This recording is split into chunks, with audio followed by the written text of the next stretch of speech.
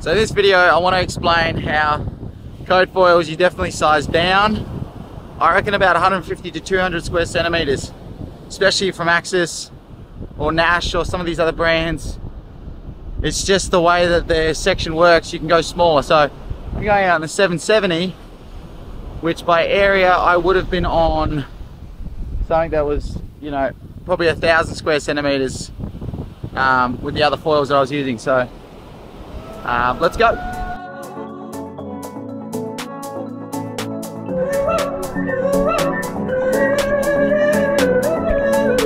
Okay, so on the 770, paddle up was not easy. It was easy yesterday in 10 knots, but I think I'm just tired. So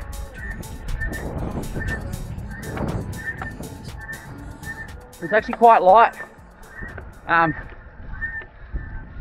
Probably 12, 14 knots, and I'm on a 770. And I'm working harder than I would be on the 860 or the 960, but it's totally doable if you turn. And I think the thing is, small foil still glides really well.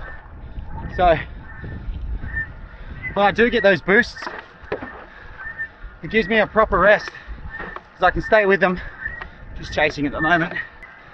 It also means when I use that speed like I am now, I can project and still glide. So even though it's a small foil, it's got good glide,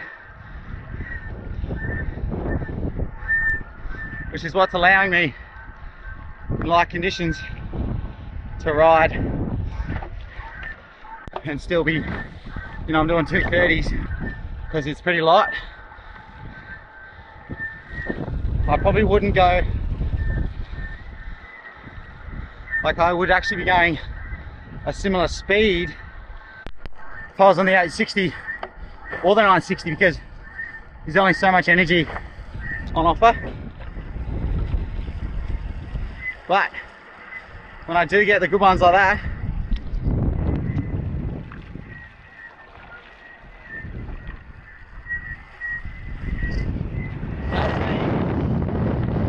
I can surf really nicely. This 770 is very playful.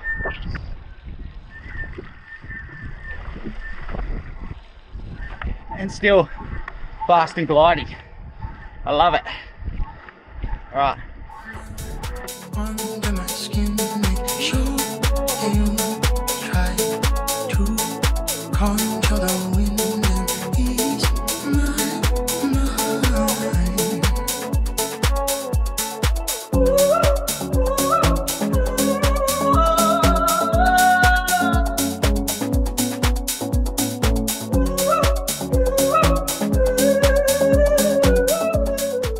The only reason I couldn't use a 770 in, say, 12 knots and up is if the wind was really onshore. You could totally light wind down with this, like prone surf this foil, because I'm having a ball. Like, I'd take this on a bay run.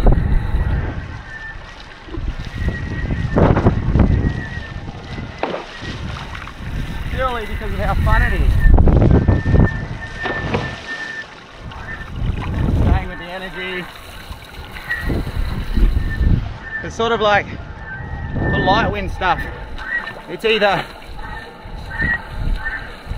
well, not always either, but usually you're trying to just stay with the bumps. But if you're on a fast wing, if it surfs nice, you can turn to stay with the energy. Now I can outrun these bumps if I wanted, but I'm not racing anybody, so why would I? But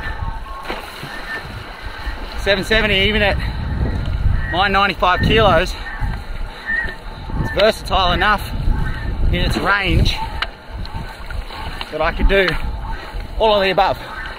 I can go 2 minutes on it, or I could light wind wing, light wind downwind, and have fun. Hiding under the covers with no one else to blame. Oh, you couldn't help out your own neighbor, you couldn't tell it to his face. You were fucked up by the blade. Righto, we're in the flats. This is really going to test the bottom end. Look, it's flat and it's just swell, so ironically, you actually need a fast foil for this section. If I come down, I'm cooked. Pretty much a flat water paddle. So that's probably the last I'll talk. I need to breathe. I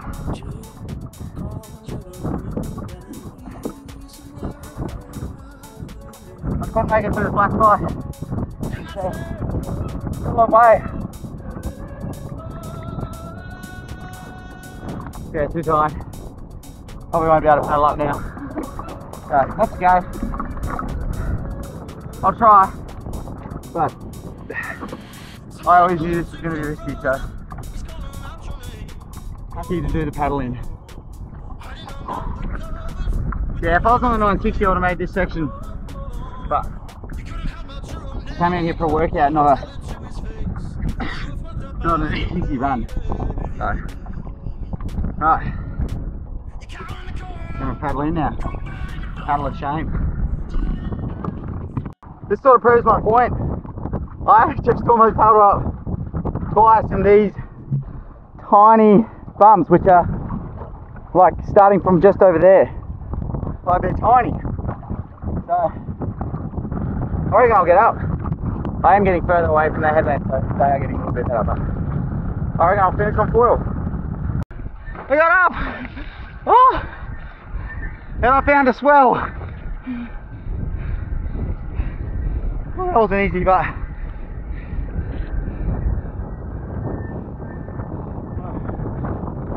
I'm gonna paddle pump